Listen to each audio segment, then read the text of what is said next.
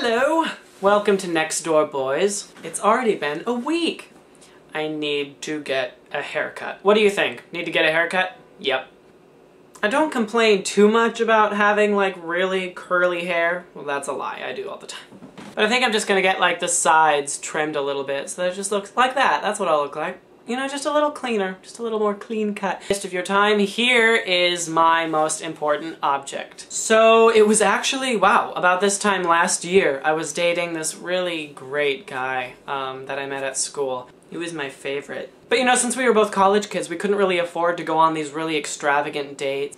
And actually one of my favorite things to do that's free in New York City that no one really knows about is that the Juilliard School actually has like instrumental recitals almost every day of the week, and they're completely free for people to just come in and hear great music. And one other thing you should know about me is I love composing music, instrumental, symphonic. I'm a big fan of video game music. I know that's incredibly geeky, but I love Legend of Zelda: Ocarina of Time because of its soundtrack and just how the music is like interworked into the environment. Anyway, I feel a rant coming on about Zelda, and that's not what this is about.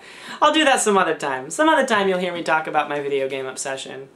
Geek! And of course my boyfriend knew that I loved writing music, and I always told him my dream is to one day, you know, on the side of acting, one day I really want to conduct a symphony, you know, of my own compositions, and a great orchestra, like at Carnegie Hall or something like that. And so that he knew that about me, and that's why the relationship kind of worked, is because he really knew what I was all about, and he was very charming. And so later on in the relationship, one of my other traits reared its ugly head.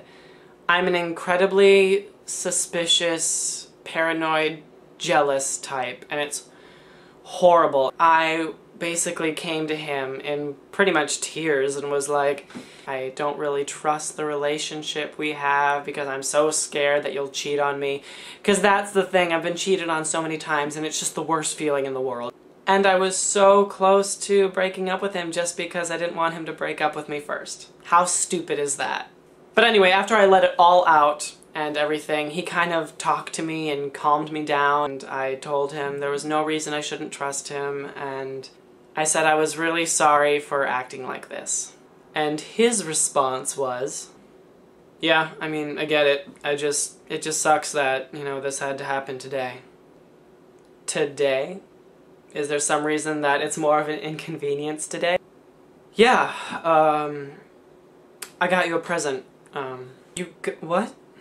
Yeah, I picked it up from the Juilliard student store. Here. He bought me a professional conductor's baton. Happy 1-month anniversary. I have never felt so horribly ashamed and guilty and so sorry in my entire life than I did at that one moment.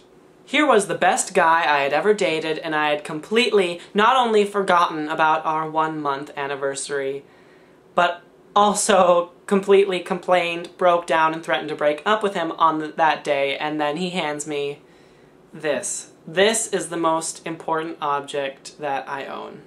This is my most cherished belonging. I love this so much. So yeah, my most important object comes with the world's worst guilt, and of course that would happen to me. That's the way my life goes. I always say that my life is being written by a sadistic playwright, and she's pissed. I guess my question for any viewers is, have you ever received a present that you absolutely felt you did not deserve at all? I bet you have. Thanks for watching. I'm signing off now, and I'll see you next week.